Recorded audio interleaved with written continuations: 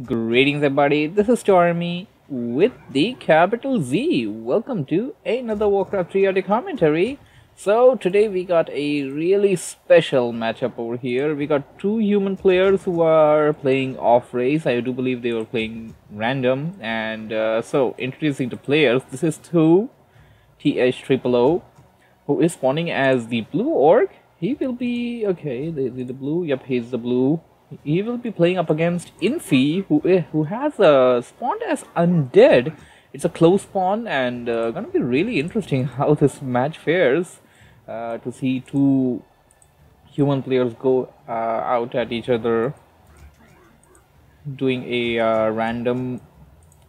So we got the altar coming in for the undead player. He's gonna go for DK. This is the crypt first build order, of course, and then we got the hero for the orc player.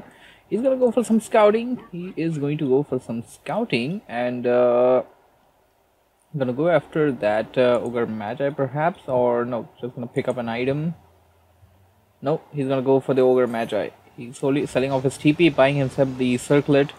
Of course, patch 1.29 has been announced. It is out on PTR, and both of the players surprisingly not scouting out each other. Actually, that's rather surprising. Rather surprising. They're going for that particular same camp on each of their sides. That is, Infi going for this camp on his side of the map, and Thu going for the same one, getting himself that nice little watcher wand. I'm gonna be giving him some crucial information, but I wouldn't say the same if I had to consider the spawning locations of both of the players, since they're not even going to go over there unless until they do want an item.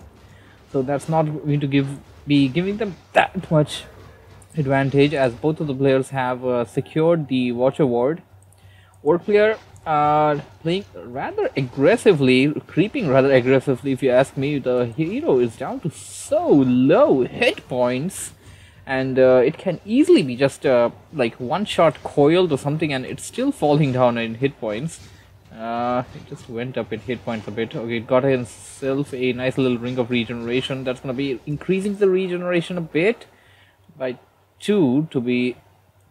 I hope it's recording. I really hope. Yep, it's recording. I misclicked somewhere. Right after patch 1.29 PTR, well, right after I installed it, it kind of messed up that widescreen resolution of mine. So yeah, we're gonna be having this. Be having this as a little problem for some time. But yeah, I'm pretty sure it'll be solved once 1.29 is out. So. And that player creeping out this little camp over here. None of the players, I do believe the orc player has scouted out. Orc player probably did see the undead player's blight when he went for the scouting over here. Undead player currently definitely does not have any idea that the orc player is right beside him. He would sooner than later, and it seems to me like he's going for the red camp. Okay, that's a rather surprising move. Both of the players rather heavily creeping, rather than going for any kind of scouting or any kind of engagement early on. So, orc player nearly reaching level 3 with that Blade Master. Blade Master is stacked up, and if you have to see the DK is also very well stacked up. He's got himself this nice little belt of giant ring of regeneration, and the circlet, of course. Orc player having 2 claws of attack plus 6. Circlet of Nobility, Slipper of Agility, Rings of Protection, and the Ring of Regeneration, of course. We got Hall of Jet coming in for the undead player.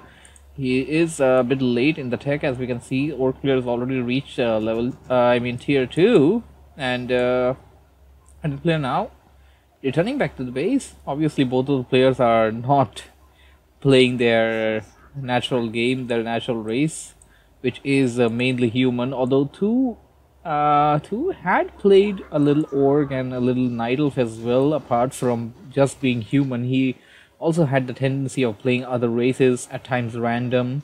We had seen that some time ago, like, I don't know, 5 years, maybe more than that, Warcraft is a really old game at this point. Underplayer going in for an engagement. He's gonna go for an assault rather, and there comes the Shadowhunter. Shadowhunter gonna be instrumental over here in taking out the fiends using that hex ability. Underplayer gonna be hitting a little on that beastery and gonna go in there.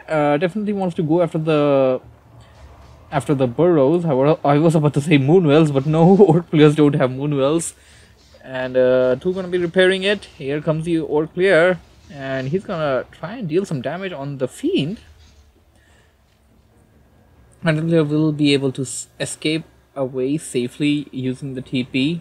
That was the start of TP, so I'll feel that, I don't know if you're gonna count it as a loss or not. But you got one burrow, you did manage to food block the orc player, and that can be instrumental. An orc player coming in, and is he going to do some damage? No, definitely do not want to do it right away. He only has one windwalk now. Earlier, just a bit ago, he didn't have any windwalk. I mean mana for the windwalk. He's going to go after the acolyte. Is he going for what I think he's going? Does he have? No, that's Lord of Necromancy. No. He's definitely not going for what I thought he was going for. He went in there with an acolyte. I thought he was going for a tower rush or something, and okay, he is going for a tower rush. Human player, once a human player, always a human player. He's gonna go for a tower rush over the orc player, and orc player realizing that, putting in a watchtower. Watchtower is gonna be useful in defending that base, and he's got like what, 6 fiends. There goes the sacrificial skull. Blight has been placed, and the only thing left to do is bring in an acolyte and plant the ziggurat.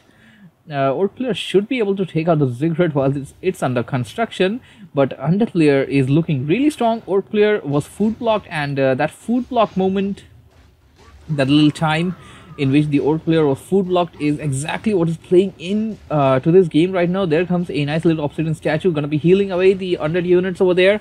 Orc player coming in, damaging the underplayer's units, and oh, nice little nuke down of that grunt. He's gonna go for another snipe, and you can see there is so much damage on the grunts. The ziggurats are coming up, and all the underplayer needs to do is he just needs to stall the time over here. He needs to stall the time until those ziggurats come up. Once the spirit towers are up, I mean, this is definitely GG. Once a human player, always a human player, and he's gonna take out the raider, and things are looking really bad for Th000. I wouldn't count out the possibility of coming back in this game. We have seen such situations even when the orc player had lost completely everything, and the blight expanding because of that ziggurat, and the second ziggurat will be up sooner than later. He's gonna go for Nerubian Tower. I'm not sure. Do Nerubian Towers build faster than Spirit Towers? I don't know. Somebody comment below. Whoever knows this, comment below. I need to know that. Nerubian Towers, do they build faster than Spirit Towers? Because the underplayer going for Nerubian Towers, they're obviously going to be giving the orc player, I mean the underplayer, that slow damage. And oh, he's going to try and take out the fiend. He did manage to take out one fiend, and he's got 3 obsidian statues right now. There goes a nice little coil, taking down that Spirit Walker. One more Spirit Walker coming into the fray. Spirit Walker transforming itself into the normal form, and underplayer still rolling. Infi is rolling. I had actually tried doing a game with Infi playing as undead earlier, and he was so terrible in that game. I wouldn't say the same in this one. He's playing humanish, I would definitely say that, but he is doing really well. And okay, that was a bad move over there by Th000.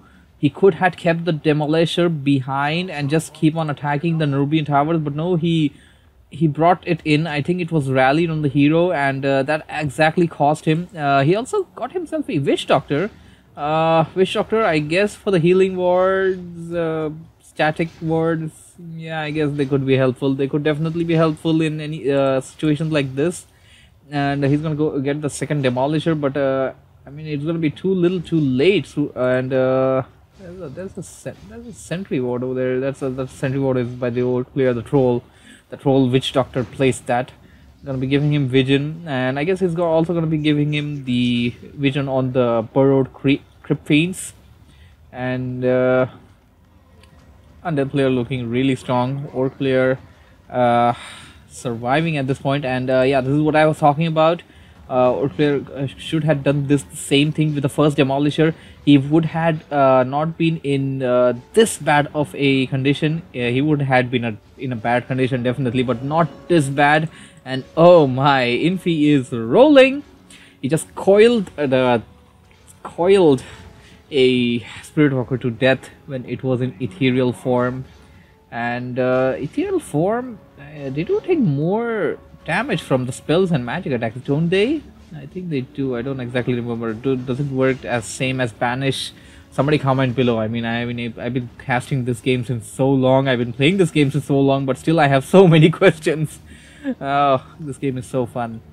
Infi is doing so well, and oh no, is the tower gonna go down? The acolyte is repairing it, and Warcraft trying to regenerate his well, basically rejuvenate his army, and he's gonna go after the Lich. Death Knight still has two more death coils up his sleeve. Oh my goodness, that was so deadly, and Th000 leaves the game, giving the victory to Infi. And oh, that last moment was so devastating. Coil Nova. I mean, Infi definitely felt the power of an undead player while playing that, and I'm pretty sure he definitely enjoyed that as much as we enjoyed seeing him deliver that Death Coil Frost Nova. Just gonna click on these a bit, you guys can have a look. What do we have? Units killed. Orc player killed more number of units produced. Undead player had more number of units produced. Building raise, that doesn't really matter. Heroes, Undead actually got up to level 4, level 2 on the Lich. Excuse me.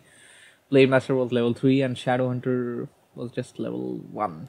So heroes killed, yeah, that last little Death Coil Frost Nova was the only hero kill that we had in the game, and that was so satisfying to look at. Items obtained or cleared, obviously, with the Blade Master, who can freely roam around the map like as much as he wants to. Resources, just about the same, nothing different. Nothing much different, just that the under player got a little more wood. Probably because he's an undead player, and those ghouls get double the lumber. And peons, I mean at times orc player, well, I can't really comment much on that. I mean, it's not necessary that all races require the equal amount of lumber and all. Hope you guys enjoyed this really nice little game, and that's it, I guess. Z out. Bye bye.